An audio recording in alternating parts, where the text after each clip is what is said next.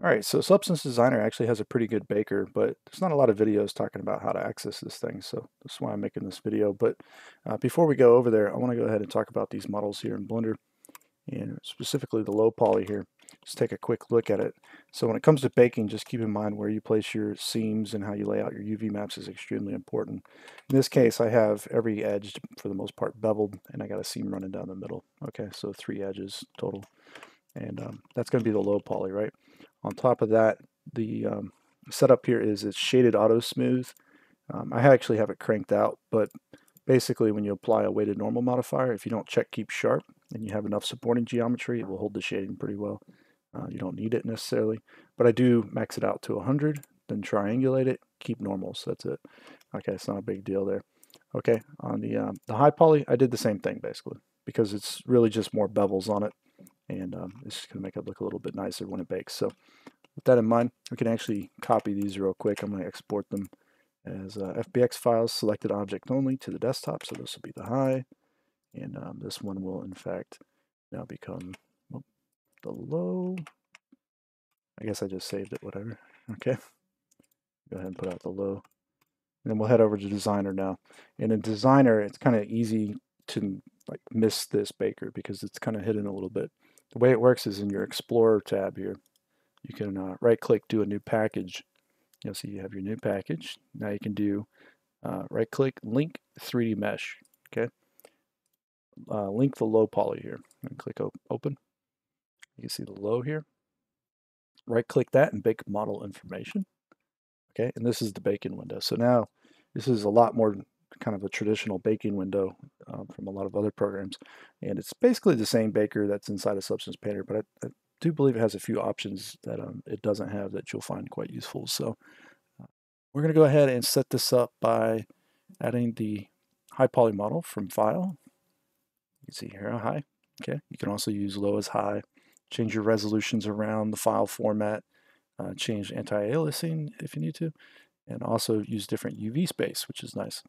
You can add bakers. In this case, we're just doing a normal map from mesh. Okay, and since we're going to go back into Blender, I'm going to go ahead and swap this over to OpenGL. But you'll see all the stuff laid out here like so. Now you can also change the naming convention here, right? You can see it's using cube, low, normal, map. Okay, so that's the naming convention it's going to end up using. But you can set it up differently. Just basically pick these and copy them over there and type them in or whatever you got to do. Okay, and you can set distances with values, but you can also use a cage. Cool. All right, and so output method, you can use embedded so it stays in the Substance project, but we're using linked and we're actually outputting to the desktop. So it'll go over there right away. And you can do matching by mesh name always, just like Painter, and also skew correction. So you can use a skew correction map, which is cool. All right, dilation, width, apply diffusion, and average normals and all that fun stuff's right there. Okay, and so this is actually really useful if you're working in Painter and maybe you want additional maps you want to kind of put into your model. So something like maybe you did a high to low poly bake in Painter, but you wanted the low poly maybe an occlusion on top of everything, right? So you could do that technically, and you could do that over here. So baking just the low poly, right? All right, so everything's set up. Let's go ahead and just click Start Render. You'll see it goes through its thing real quick. Not a big deal. It's very fast, and it works out. Cool, right? So we can go back over to Blender now because it's exported it already. And we'll take the low poly here, put shading, create a new material. With the Node Wrangler add-on enabled, you can grab the main shader, hit Control-Shift-T, and you can just grab the maps you need and hit Principled Setup, right? Okay. It's going to do this number right here like this. It's all set up now.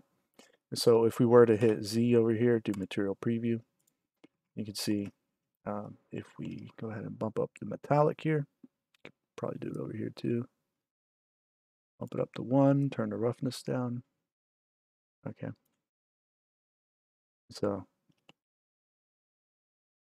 now we can see what's going on with our setup here. So this is no normal map, and that's with the normal map. So it gets a little bit tighter. A little bit of aliasing in here, but it's not too bad. Certainly is, in my opinion, a better look. Not much, but it's a nice little change there anyways. So that's the Designer Baker. Hope you enjoyed checking it out. Maybe you can put it to full use now, and you'll know where to find it, right? Anyways, I'll check you out in the next one. Hope you enjoyed. Take care, all right?